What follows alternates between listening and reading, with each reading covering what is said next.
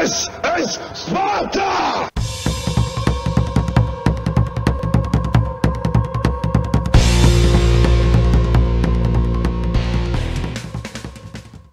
Hello everybody and welcome back to World of Tanks. My name is Spartan Elite 43 and tonight we're on Ghost Town and we're in the T110E5, the damn Yankee.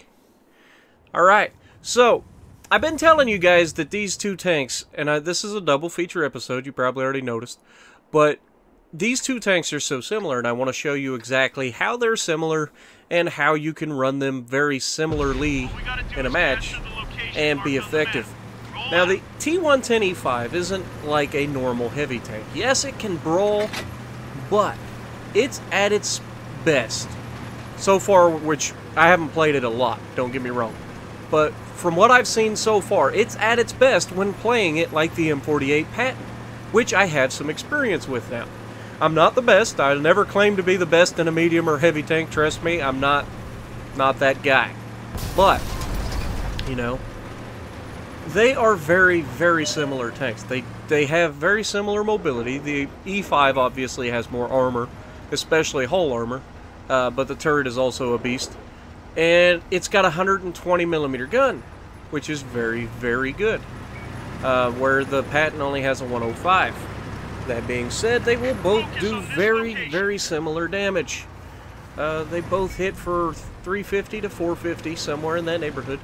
The E5 will generally high roll on low armored tanks, where the Patton pretty much is a steady beast at 350 to 400, usually at the 400 mark, on just about everything.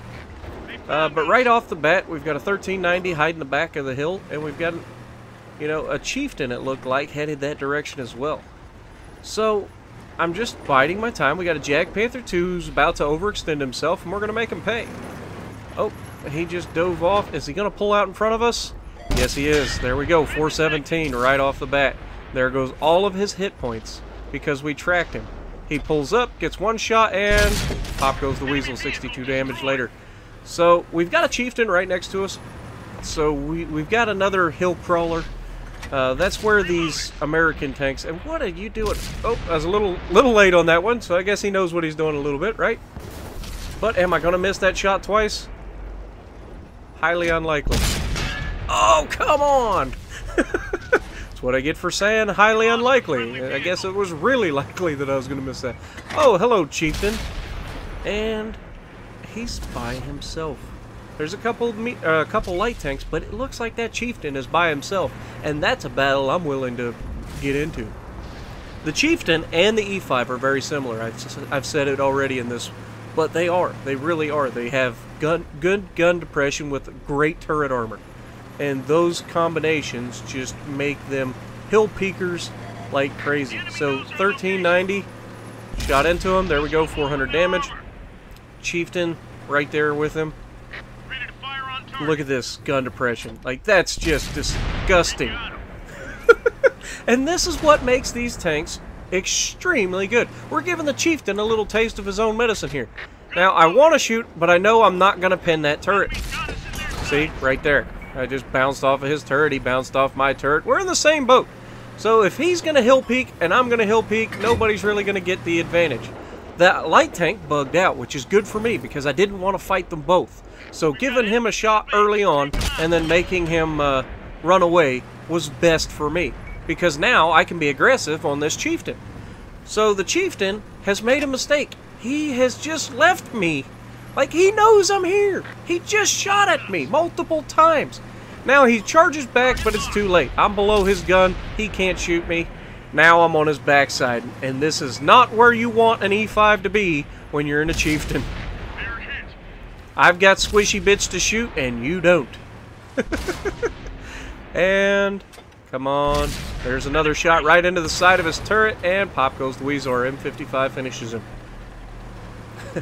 This was an absolute dismantling, and you can see why I like the E5, but the E5 and the Patton are very, very similar.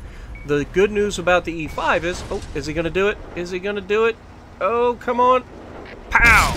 Oh, Spartan, get on my level. Good Lord. I'm a commentator and you're making me look silly. If only I could get commentator me. Tater me. Really? I'm tater salad now. If I could get commentator me and player me on the same wavelength, it'd be amazing. Imagine the videos I'd be able to put out. Anyway, so what we're expecting when we're firing this is the velocity that the Patton gets, but what you get out of it is an E5. Now this M55, I've been in this situation so many times that this isn't even sketchy to me. Just pull up, auto lock, end his life. Don't take the chance. Mission accomplished. You know, that was a very acceptable auto lock. He's not going to bounce a 120mm round. 2958, 800 blocks, 639 assisted, 2 kills. Not bad. Mastery badge 3. First time I've got that so far in this tank, I believe. So, on to the second match. Now we're going to jump in HotHead, the M48 Patton. And we're on Pearl River. And we're going to run into a friend. And this friend is in a tier 9 medium tank.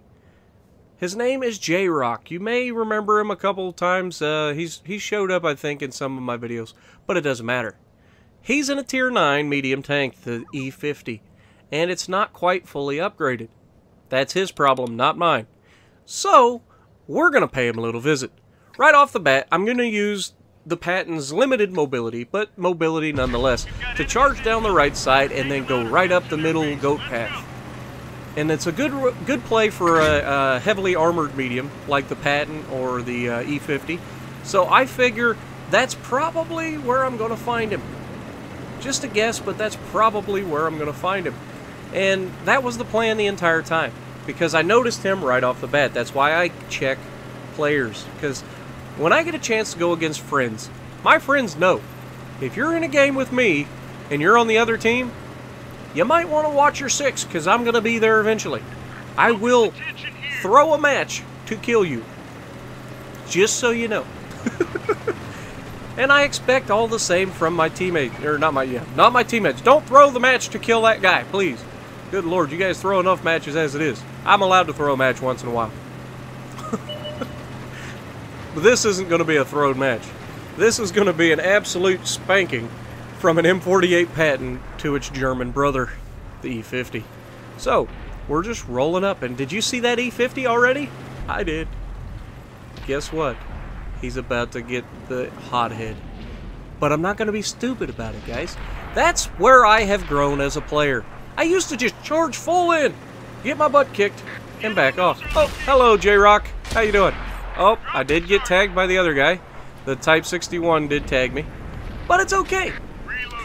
Because J-Rock knows, he just... it was at that moment he knew that he messed up. And I pull in, I auto-lock. That was a bad plan. Don't do that. But I'm going to use this ridgeline right here to only stick my turret up. And that's it. That is important.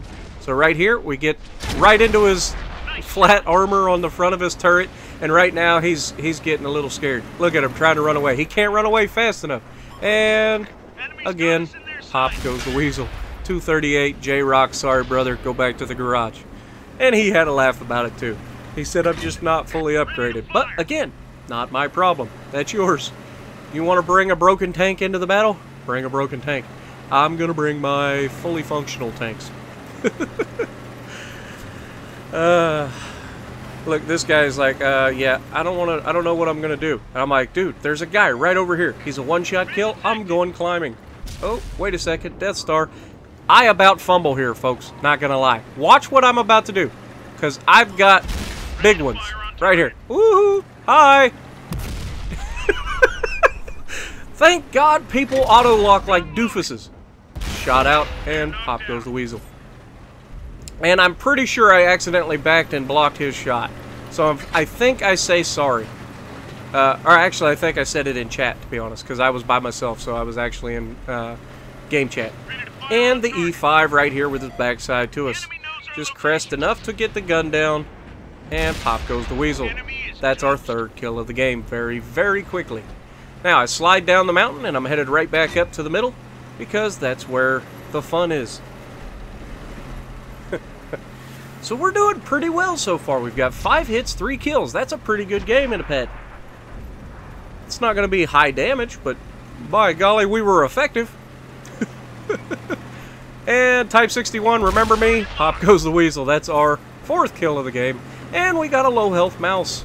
Oh, can we get another one? Oh, they finish him right before I get there. Now, I'm detected, but I'm going to roll down the hill as quickly as I can and head towards cover. Now, my goal here is to get to a point to spot the guys on the hill. I've got good view range, so if I can spot those guys, I have a lot of guys behind me that could potentially shoot them. So, I roll up. And then I notice all of the tanks that are going down that left side are being held off by only 3 tanks. So I'm making a beeline right for them. I've got to try to assist them in any way possible. So I'm not about driving straight in there and getting blasted. I only got 2/3 of my hit points, so we don't want to do anything stupid. But we've got to be able to try to at least take some of the pressure off those guys. Even if that means just letting somebody know that I'm there. That'll make 1 or 2 guys turn around to look at me instead of looking at the other guys. It's the little things, guys. Oh, hello, E4, and ow. Oh, what? What was that? It didn't bounce. That was weird. And he's behind a hill. Ah, okay. So that's one of those ghost shots that look like you're going to hit, but it actually had no chance of hit. Oh, Jag, do I got a shot? And, oh, he's behind a hill as well. And this is just a really bad position. I'm going to have to move up, be a little more crazy, and see if I can't dig my way into somebody.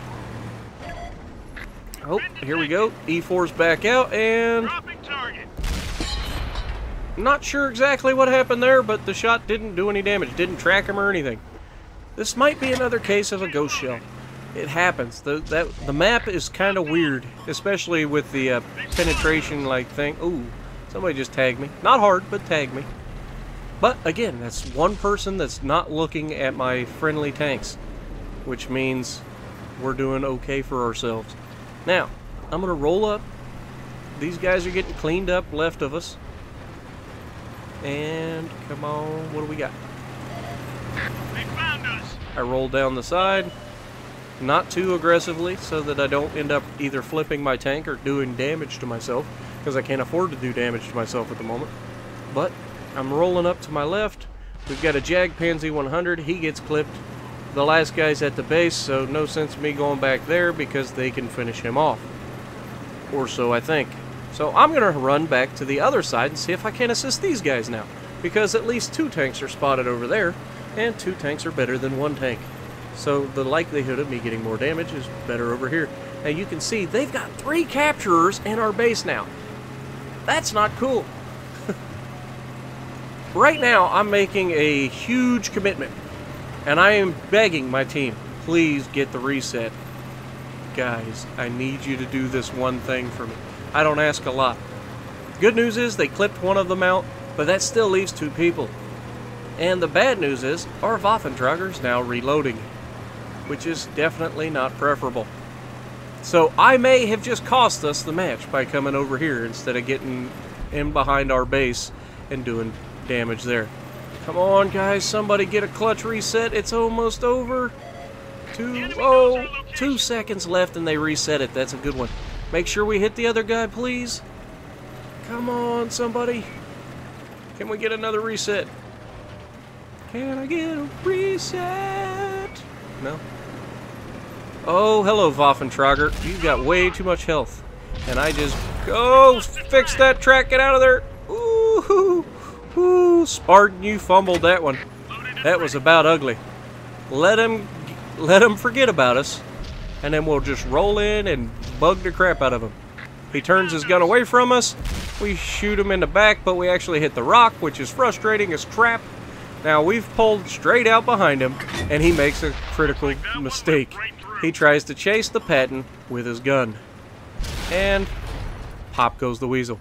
If he'd have kept his gun towards the other guy, he could have got another shot off. But you're not chasing a Patton with a Waffentrager turret. So what do we end up with? 2,200 damage, not great. 240 blocked, 550 assisted, 4 kills, second on the leaderboard.